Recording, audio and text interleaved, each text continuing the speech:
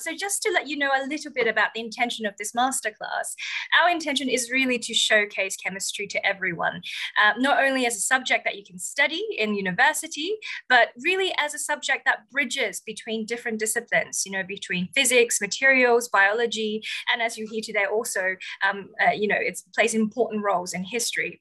It's also a gateway to understanding our world, and chemistry is a gateway for you to give back to the world. So very much so you see examples where people can start their own companies based on inventions or using chemistry. So here we are showing you chemistry at its finest, from the past to present to the future, hopefully where you can participate in. So with all good science, it always starts with a good question.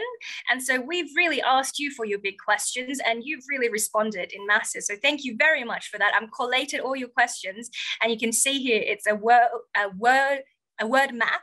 And the bigger the writing, obviously, the more the word was used. And I can see that from looking at this, everyone is very much looking forward to understanding how chemistry can be used in the future to help us think and change the world.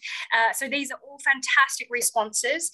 And I've broken this down into categories to help us better understand what your interests are. So we had some fantastic questions to do with, the bigger picture. Where did we come from, where we're heading? And then also, how can we apply the chemistry we have now to improving our world, reversing climate change, things like this. And so this is what this morning will be about. We have Professor Hasok Chang, who will be telling us about some historic moments in chemistry that has led to today. And then I'm with you right now, and I will be telling you about how chemistry today is really being applied, leading on from what Professor Chang has said, to solving some of these problems, aided by Dr. Svetlana Menken-Bacho, who is in Professor Claire Gray's group, in the batteries group. So we'll be answering these parts of the questions as much as possible, of course, not every single question, because there's just not enough time. And this afternoon, Dr. Alex Fawcett will be telling you about how we can make drugs, and then Dr. Adam Clancy will be telling you about how to make nanoparticles. So that should be loads of fun. Now, there's loads of people who ask other questions about how certain bondings work, how certain mechanisms work, which were fantastic. But I think there'll be lots of resources that would be able to help you when you start learning chemistry as a degree, and they'll be able to answer your questions better. So we'll leave that for that. And then there are other questions not related to these topics, which are also fantastic, and we love reading about them. Again, we won't have time to get to those, because we just want to answer as much of the majority of your questions as possible. So without further ado, I'm going to start by really looking at the bigger picture first. I think this is a great way to start. Some of your questions include, what discoveries in chemistry do you think had the biggest impact in our lives today? And really, the perfect person to answer this question, or at least start the discussion, is Professor Hasok Chang. He is a Hans Rosling Professor of History and Philosophy of Science. This is a subject in Cambridge that you can take as a natural science students in second year, and so it leads very naturally from any kind of science subjects that you take. So I'll give the floor now to Professor Chang to tell us about the history. Thank you very much, Dr. Zhang, and let me share my screen now to show you some slides I prepared. Good morning, everyone. So my brief here is to take the long historical view on the role of chemistry through the centuries. And I thought I would start with medicine, which I know a lot of you are quite interested in. So I'm going to start with a story that comes down in my own family back in South Korea. This is about how my uncle, my father's elder brother, was badly injured in the Korean War in the beginning phase back in 1951. Family got word that he was laid up in a military hospital. He's okay, but he was gonna die because his wounds had gone septic. Now, penicillin was available, but very hard to get. And the only thing that they could do was to go to the black market, buy some penicillin and bring it to my uncle. So my father was charged with somehow coming up with the money to go to the black market, and he appealed to his grandfather, who was a big farmer, who had stashed away sacks of rice during the war. So my father brought these sacks of rice to the market, got some cash, bought some penicillin, saved my uncle. And that uncle is 93 years old today, and he's still alive and well, thanks to chemistry. Now, long before penicillin, of course, chemists were trying to do something about it. There's rife diseases everywhere that humanity had been suffering from. And today we're worrying about viruses, but before antibiotics, it was the bacterial infections killing everybody off. You all know probably about the Black Death, which wiped out a whole third of the population of Europe in the medieval times. And there was also the case of syphilis, the terrible sexually transmitted disease that so many people had. And you may also know that early chemists used mercury to try to treat syphilis. And there was the infamous question, is the disease worse than the cure? Would you rather die from mercury poisoning or from your tertiary syphilis? And a better kind of chemotherapy, as they called, only came around the year 1900, the beginning of the 20th century. And we owe a great deal to this man, Paul Ehrlich in Germany, who invented this thing that was marketed under the name Salvarsan, which was a much safer treatment for syphilis. Now, how he came to this is very interesting. I mean, penicillin, right, the mold and everything came from biology. Salvarsan came from pure chemistry. So Ehrlich was a specialist in the chemistry of dyes, right? And he had done this work to stain biological tissue to, right, be able to see them better under the microscope. And when the tuberculosis bacteria was discovered, he immediately used this thing called methylene blue to stain it in the picture you see. And through the course of this work, Ehrlich got this idea, right? So there are these chemicals that selectively bind with these disease-causing cells. What if we could make some toxic ones that would target these bacteria and kill them? So that was the idea of the magic bullet that we still talk about these days. Ehrlich got the idea, cut a long story short, that he could use organic arsenic compounds to target the syphilis bacteria. And with a young Japanese visiting scholar called Sahachiro Hata in Berlin, they worked together, trying every damn arsenic compound they could find and testing it to see if it was good for treating syphilis. And they found finally this thing they call compound number 606, which was quite effective. And later on, penicillin would come in as the much more effective cure. But Ehrlich's work on Salvarsan was the beginning of the kind of pharmaceutical industry that we have today. Now, a different kind of story comes also out of Germany around the same time, and it's the story of this man, Fritz Haber, who was very famous for coming up with the industrial process for synthesizing ammonia on a large scale. Now, why do we care about ammonia? Because it's a very important precursor material for manufacturing both fertilizers and explosives. So if you want a strong country who can feed its people and fight its enemies, you want to be able to make ammonia. Now, ammonia, as you all know, is a very simple molecule, right? NH3, but it's really difficult to manufacture. So traditionally, ammonia was got from organic materials, right? But people wanted to be able to make it industrially. And the idea is nice and simple, right? You get some nitrogen gas, you get some hydrogen gas, make them combine, but they don't want to combine. So how do you do it? And this is what Haber figured out.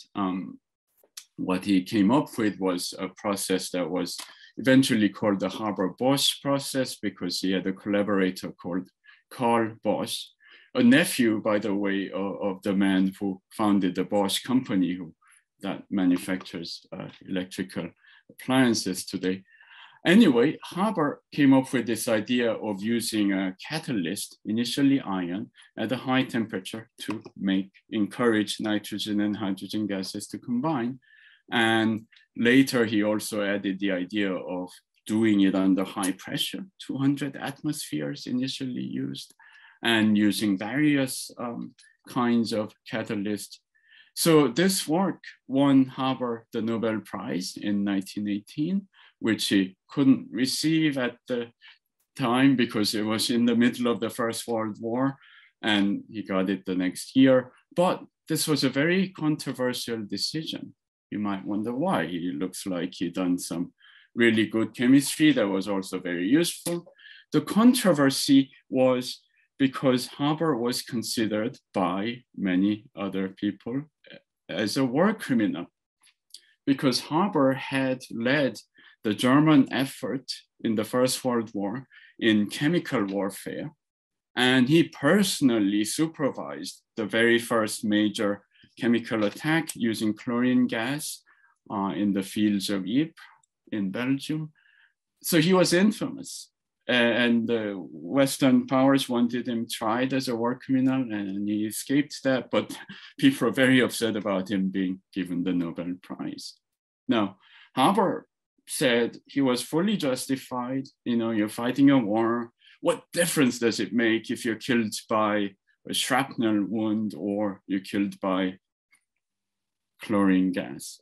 He said, a weapon is a weapon. I'm a patriot. I want to help Germany win. And this was the way to do it. He loved Germany, but did Germany love him back? Not exactly, because Haber was Jewish. And he just couldn't very well stay when the Nazis came into power in the 1930s. And he fled, spent a little bit of time in Cambridge, actually, had a mixed reception. Some people really never forgave him for his work on chemical warfare.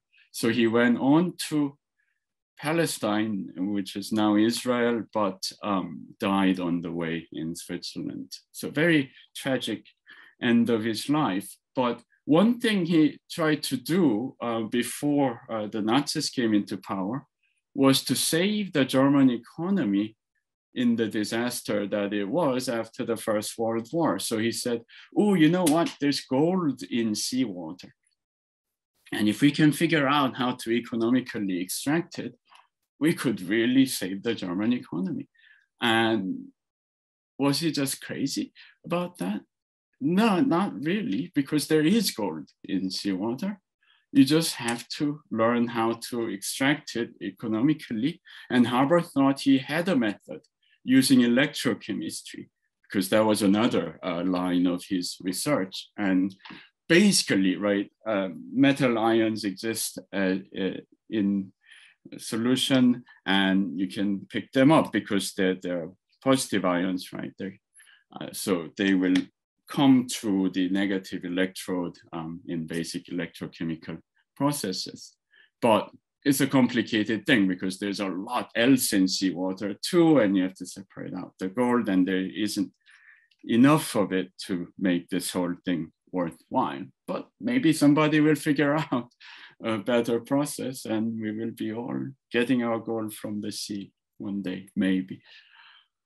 This leads me to the third story I want to tell you briefly today, which is about electrochemistry. Where did that all come from? And that brings us a whole 100 years back in history with this guy, Alessandro Volta in northern Italy, who invented the first battery, which they called the voltaic pile. Why a pile? Because the shape of it was this pile of what pieces of two different metals and wet pieces of paper. So he piled up silver, zinc, and then wet paper, soaked in even just plain water, later salt water, and repeat. And this thing is a battery, right? Volta could shock himself by touching the top and the bottom of this pile. Really easy to make, right? In fact, the first announcement of Volta's battery was not made in a scientific paper. It came out in a daily newspaper in London. The news was leaked, we would now say, before Volta's scientific paper had a chance to be published. And there's a little article reporting on someone doing a demonstration of it at the Royal Institution, which was brand new then.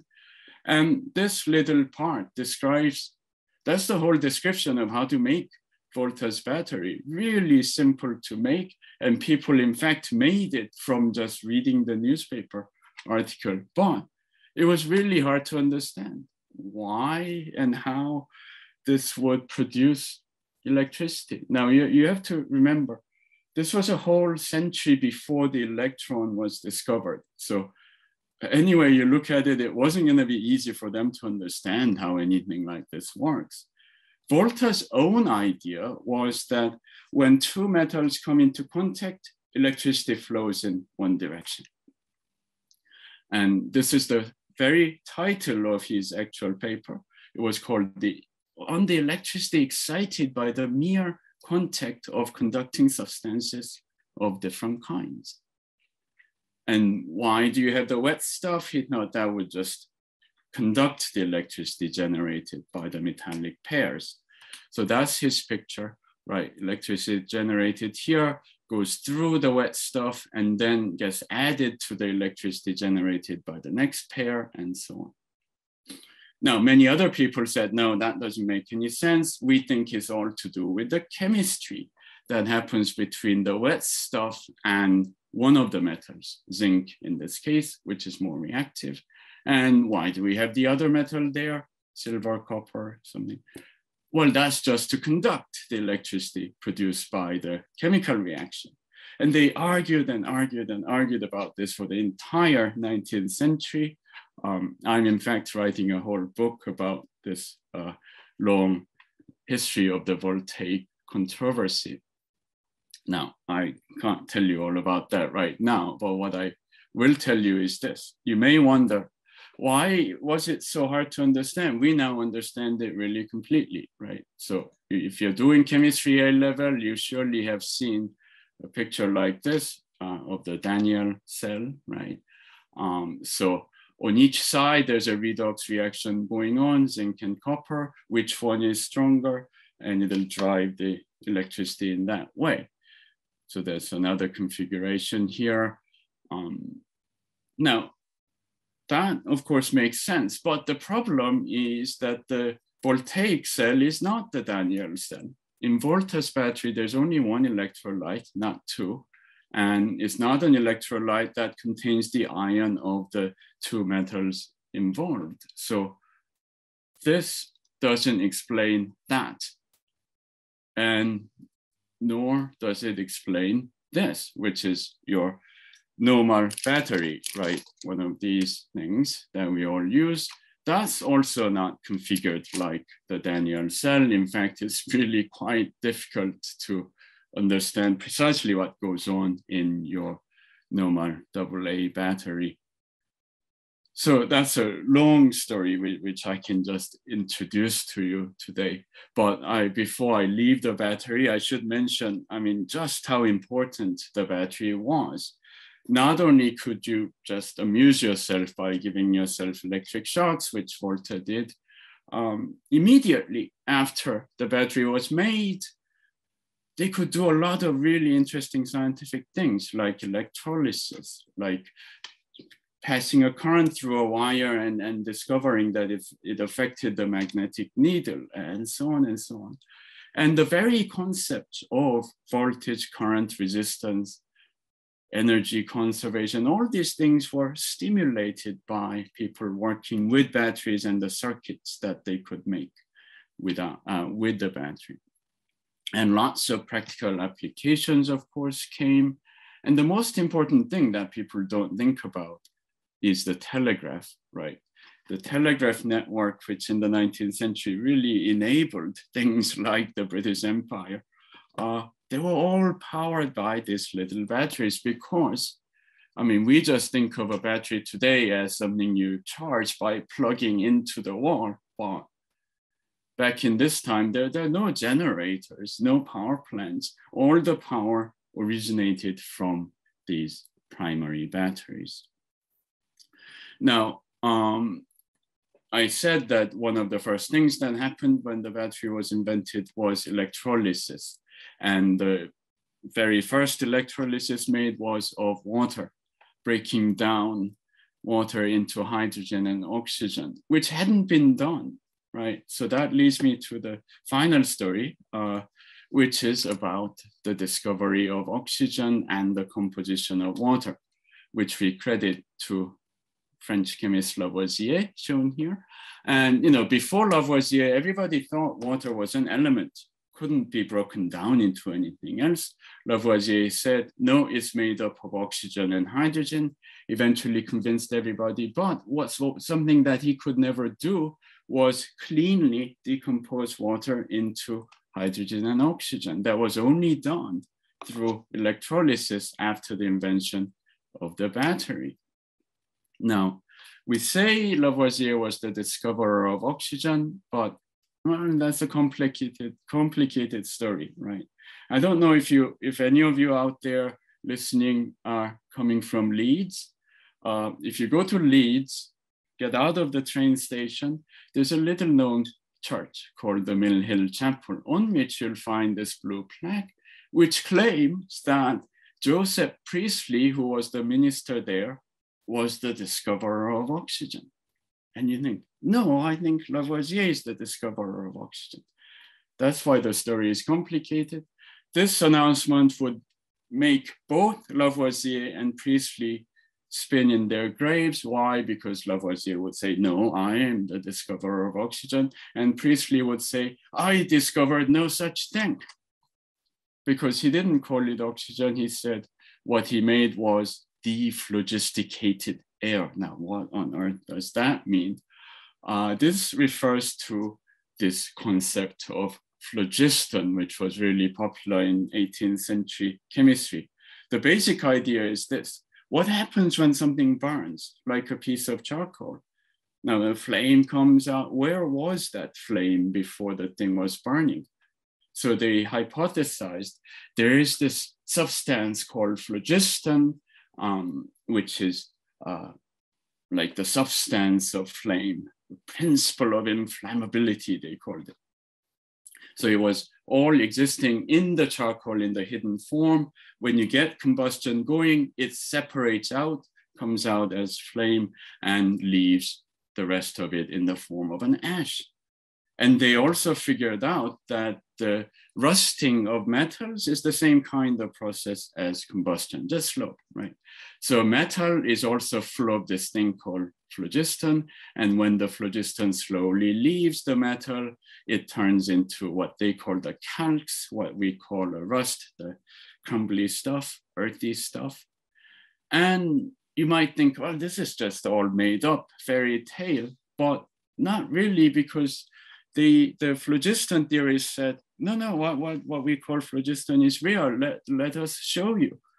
We can take a calx, mix it up with something rich in phlogiston like charcoal, and heat it up together, transferring the phlogiston from the charcoal to the calx and turning the calx back into the metal, reducing it, as we would say. And that's what happens in the process of smelting all the time. And then Joseph Priestley said, I will show you that in a clean form, not using something like charcoal, but a gas that's so full of phlogiston, which he called inflammable air, which we now call hydrogen, right? It's combustible, must be full of phlogiston. So he said, I'm going to fill up a space containing a piece of calx with inflammable air, and I'm going to heat it with a big lens.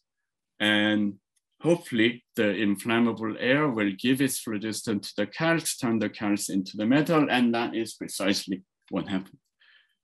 Amazing. And this water level rose, indicating that the inflammable air had been absorbed. So doing lots of experiments like this, Priestley also happened to do the same kind of thing in normal air with a mercury oxide. And now we say, aha, mercury, the red oxide of mercury is weird because when you heat it to a very high temperature, it just dissociates, giving off oxygen. Priestley thought, no, what happened is the surrounding air gave its phlogiston to the calx and made dephlogisticated air, which was amazing. He said a mouse could live longer in this new air than in normal air. And having seen that, he said, oh, I want to try breathing that too. So he breathed pure oxygen for the first time ever by a human being and said, oh, I felt wonderful, my lungs were light. And that's the beginning of oxygen therapy. And imagine how many people would have died without that in this COVID pandemic. Anyway, to finish the story, the most wonderful discovery Priestley thought he had made was not simply making oxygen, but the ecosystem, right? Because I mentioned, right, he was doing these experiments, putting poor mice in little confined spaces, and he observed that they would die after a while. They'd suffocate to death, and they'd live longer in oxygen. But if he put into normal air, not only the mouse, but a little plant, this is a little mint plant, then the mouse lived much longer. And now we say, yes, the mouse will breathe oxygen, emit carbon dioxide, the plant will take carbon dioxide in, emit oxygen. This whole wonderful system goes around. So this little jar here is the representation of the entire Earth and our ecosystem. And Priestley was so delighted by this discovery because his chemistry, he saw, was at the heart of the divine order of nature. I mentioned he was a minister, right? He know, of course, God would have provided us with a way to live because without this circulation, we'd all just die. So that, I think, is a nice image of how chemistry is everywhere in nature and in human life. And we continue to investigate the wonderful intricacies of this chemical order of nature. And with that, I'm going to pass it on to Dr. Zhang to tell you about today's chemistry. Yeah, thank you. That was so interesting. So if anyone has questions for Professor Chang, you're welcome to ask after the presentation. You can ask him about his stories or about the subject of history and philosophy of science, which is a subject that is taken by students in second year in the natural NatSci course. Okay, so building on what Professor Chang has asked, how do we apply what we know about chemistry now to solve the issues of today? And what I really want to do is build on some of the stories told by Professor Chang, in particular, touching on electrochemistry. Hopefully you can see this. Do let me know if you can't see the presentation because I can't see anyone at the moment, but essentially touching on electrochemistry and what it is now compared to what it was before and what it can do for us. And we can really go way beyond just batteries and electrolysis. We can now really make chemicals and also build sensors. So I had initially intentioned for Dr. Svetlana to come. Jenny, sorry to interrupt. Are you presenting something? Yes. Oh, so we can't see your your presentation. Sorry. Thank you for telling me. Sorry, I thought I had shared it. Oh, okay. So, now we have it. We have it. Sorry. I must have transitioned to the wrong screen. So here we go again. Sorry again. So basically, we're going back to these big questions. And essentially, we're going now from big picture to how we can use chemistry to solve some of these problems about our environment and reversing climate change. And like I said, I want to touch on modern electrochemistry, building on what Professor Chang has said. And really, we want to go beyond batteries and corrosion studies and into modern technologies. So I really initially intentioned for Dr. Merkin-Betschel to come and present, but she has COVID, unfortunately, starting last night, and she doesn't have a voice anymore. So I'm just going to quickly go through her slides just to show you how batteries have now evolved throughout the ages. So this is the initial cell that was shown by Professor Chang. You can see that batteries have evolved through many different forms since then. And in fact, now what is most commonly used is lithium batteries, which we use in cars and your mobile phones. And that was awarded with the Nobel Prize in 2019. And here is what, if you look inside of a lithium battery, this is what it would look like. It's very different to what was shown before. You can see now we have two different electrodes. They're comprised of lots of different composite materials. We have lots of graphitic materials on the anode. Cathode is made up of metal oxides, like made up of cobalt, metal oxides in particular. And really the thing that is doing, or the component that's doing most of the chemistry now, is the lithium. The lithium is providing with how we're storing the energy. And during discharge, so we're generating electricity, the lithium is actually migrating through some membranes from one side, one electrode to the other. And as it forms, as it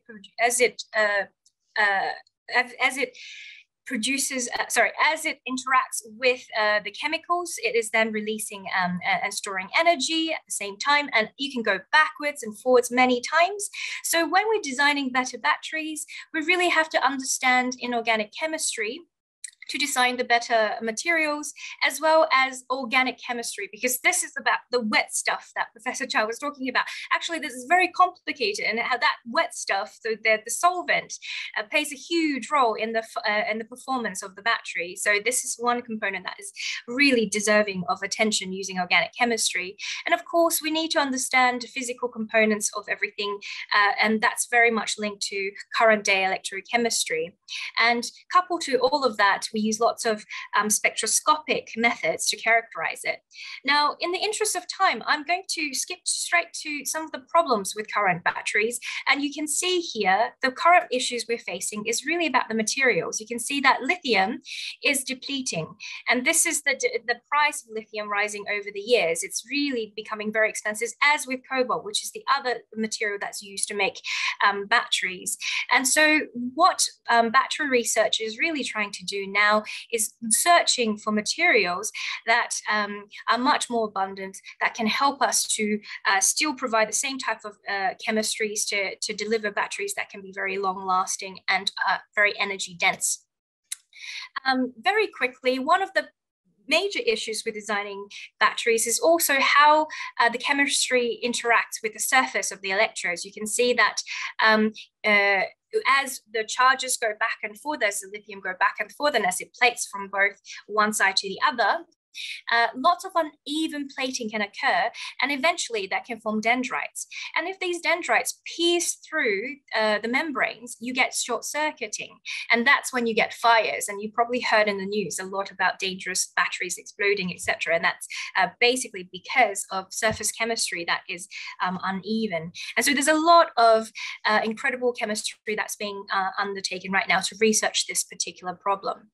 Now, I will go past this. I just say that Dr. Svetlana, who is in the Claire Gray group, she's doing lots of research into this particular area, looking at the surface chemistry, looking at earth-abundant materials to make the batteries, just so that we can make longer-lasting, sustainable batteries for the future. And you can see that really where it's all heading is we're trying to go towards sodium batteries with better interfaces, so that we can make more sustainable batteries for the future. So these are very active areas of research, very diverse teams working on it. If you want more information, this is a current group that is working on it. Now, I want to look beyond batteries for a little bit, because we actually can use electrochemistry in very powerful ways. And actually, electrochemistry won another Nobel Prize about 60 years ago from this Czech scientist. And essentially what he's done is introduced an extra electrode, a reference electrode, into electrochemical setups, which allows us to have very precise control over one of the electrodes so that we can very precisely control redox chemistry occurring on one electrode. And these top of cells allows us to do chemical reactions in ways we couldn't before and study them in ways we couldn't before. And this is also, here is another modern representation in the form of electrochemical chip. It's the size of a penny. You can see these 3 electrodes. You can put a spot of blood onto it and you can do electrochemistry. And the type of things you can do. So you can see here, I won't explain the details, but essentially this is the one electrode we can control, the working electrode. And we can basically turn substrates that are redox active into products that we would like. So some of the substrates that would be really useful for solving our world's problem right now would be water, turning it into oxygen and hydrogen to make fuels and feedstock. We want to be able to utilize the CO2 that we capture, hopefully we capture using other technologies, and turn it into, recycle it into making chemicals or other fuels that we can use. And again, fertilizer, which we just talked about, we want to make it in a greener, sustainable way. And beyond making more chemicals, we can detect redox chemistry in everyday solvents. So for example, glucose in your blood so that we can monitor diseases and health levels, or nitrates in soils to help us or help farmers better fertilize or not over-fertilize. So these are the types of things we're doing with electrochemistry. The main challenge now is designing catalysts. Now, why we need catalysts is because that substrates don't just give electrons up very easily to the electrodes. We need something to help along the reaction. Because in catalysis, even if the substrate, if the reaction is exothermic or endothermic, it doesn't matter, you know, what this, whether it's exothermic or endothermic. Whenever we want a reaction to occur, there's always going to be an activation barrier. So the kinetics is going to be a process where we need to break bonds before we form the bonds to release the energy. And to overcome this barrier, we need catalysts. The catalyst allows us to minimize the energy input before we go on to proceeding with our reaction pathways.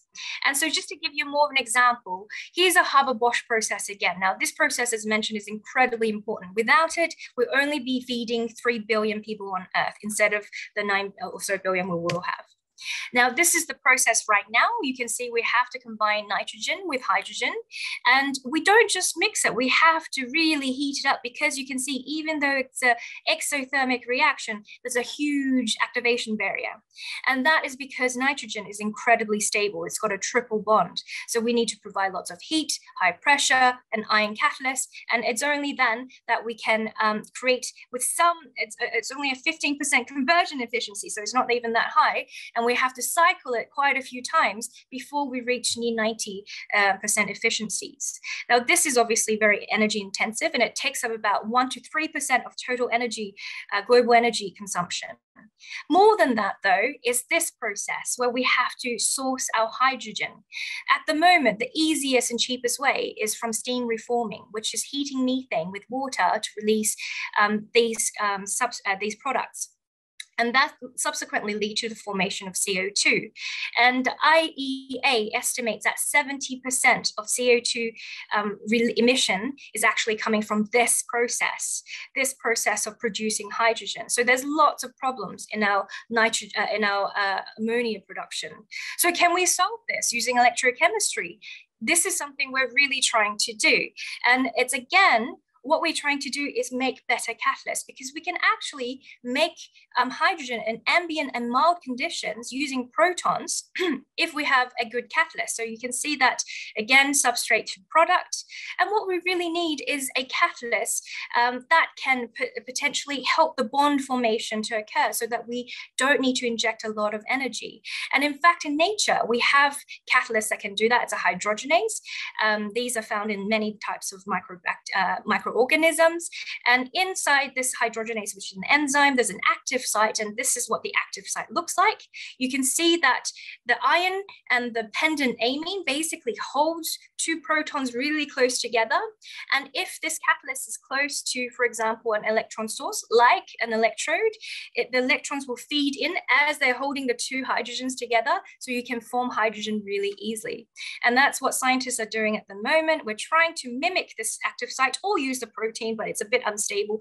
But if we can make robust molecular catalysts that can do similar things, then we can make hydrogen in a really sustainable way. So this is a very active area of research right now.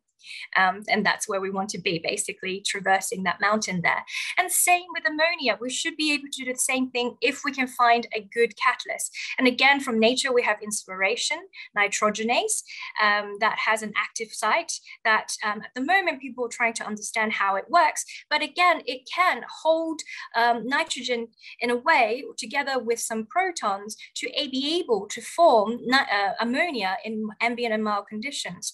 And so again, we're trying to mimic this using molecular catalysts. So these are type of research that's undergoing. It's why chemistry is really important. Last 2 minutes, I'm just going to quickly say how this also translates to a very important area, which is biosensing. So diabetes, a lot of people have it and many more will in the next decade or so. However, it's becoming a very manageable disease because of electrochemistry. Okay, so glucose sensors, which were invented around 50 years ago, essentially utilizes electrochemistry. Again, we have a catalyst that is able to interact with electrode through an electron shuttle. Glucose are basically oxidized by the enzyme and very selectively so that we can count the number of electrons and correlate that directly to amount of glucose that's in your blood. And using something very simple, so this is a simple electrochemical technique called chronoamperometry, we can detect different levels of glucose. So using this, we're making biosensors to help you manage your diseases. And of course, not just diseases, we need to use this for different contexts. So for nitrate sensing. Now, after we introduce ammonia into in our soil, it can be converted into nitrates, which then can cycle back into the atmosphere. Now, we tend to basically, or farmers tend to over or under fertilize, and both lead to poor outcomes. Okay, this is why we need sensing so that we can understand how much we're fertilizing. Usually we over fertilize more than under fertilize. This is problematic because of runoff, which then lead to algae blooms, toxics, which releases toxins in the environment, and also nitrates and nitrous oxides. They are 300 times more potent in the air than CO2 is. So this is why we need to find ways of helping farmers to monitor how much they're fertilizing. So this is another area of research, developing nitrate sensors, and this is really exciting. It's being commercialized at the moment. But more than that, we need to develop other types of sensors, for example, for herbicides and pesticides. And this is very current research. These are also bad, obviously, for the environment. So photosynthesis today, Professor Chang, he talked about how photosynthesis was, initially kind of discovered in terms of its reaction, of its oxygen producing reaction. Nowadays, we actually understand it to a much more finer detail. We now can see into the parts of photosynthesis, of the photosynthetic organisms that produce the oxygen and does all the chemistry. We can zoom in, these are the organelles. We know exactly how the electrons are moving, what chemicals are being used, and we even can look into a molecular scale what photosynthesis look like in terms of the proteins that are doing all the chemistry. And what is really exciting is that we can understand to such a fine detail. We know how electrons move through the enzyme. So I've just very quickly whizzed through this. But essentially, all you need to understand is that there is a incredible enzyme called photosystem 2 that do the water oxidation to produce the oxygen. The electrons are extracted, can go through a chain, and basically we can interface this with an electrode now to harness those electrons to do useful chemistries, to make fuels, etc. But also we can use this as a sensor because of the fact that these pockets are, that's what the herbicides are targeting. That's how herbicides work. They target target this enzyme, they block it. And if you block it, you don't have electron transfer. We can sense this using electrochemical platform. And again, we can develop novel and new sensors based on this type of technology. So we have basically, what I'm trying to show you is that we've come a full circle, and we have really come a long way since the first steps of chemistry. So that was a whiz through chemistry through the ages, and hopefully that helped us to understand and answer some of your questions. I tried to tackle each of your individual questions through some of my explanations, but maybe I missed one or two, but maybe we have time to ask that later. So in the afternoon, we will talk about medicine and new materials, but for now, I think I'll just leave it and see if we have any time for questions. I'll now pass it on back to James. We should all say thank you to Jenny there for an incredibly high-paced presentation. That was some serious coverage of some chemistry there. We're recording everything, so you can go through at different points and just stop and have a look at anything that you are particularly interested. So Ellie asks about lithium batteries, I would guess. So do you think developing methods of lithium recycling is worthwhile, or should we focus on developing other types of battery? I think, okay, so Svetlana's not here, but I think she would say that we need both. We can't just have one thing. So absolutely, very good point, Ellie. We need ways of recycling it. That's a really active way, area of research, but also we need alternatives as well, because we want to move away from lithium, because also lithium won't allow us to have as much charging capacity. We want to have higher charging capacity. And so that's why if we move on to different types of elements, it might give us that as well. So both would be great. I'm not sure who this is from, but they say, to what extent do catalysts play a role in chemistry, and what factors are considered when selecting catalysts? Catalysts are incredibly important. So I hope I explained to you what they do. Essentially, they help you overcome activation barriers. So you can get to products more efficiently without as much of an input of energy. And so if we want to make anything useful, we need catalysts to help us minimize the energy input that is needed. And so I think the second part of that question was, how do we make a good catalyst? Is that right? Mm-hmm. Yeah, so it's a really great question, how we design catalysts. Fundamentally, what we typically do is we look at nature and see if nature's already done it. And if they've done it, then we look at how they've done it. So basically what I've shown before, and then we try to imitate it. Sometimes we can, by chance, see that, some materials give really nice catalytic activity, but we don't know how it does it, and then we have to go back and characterize it.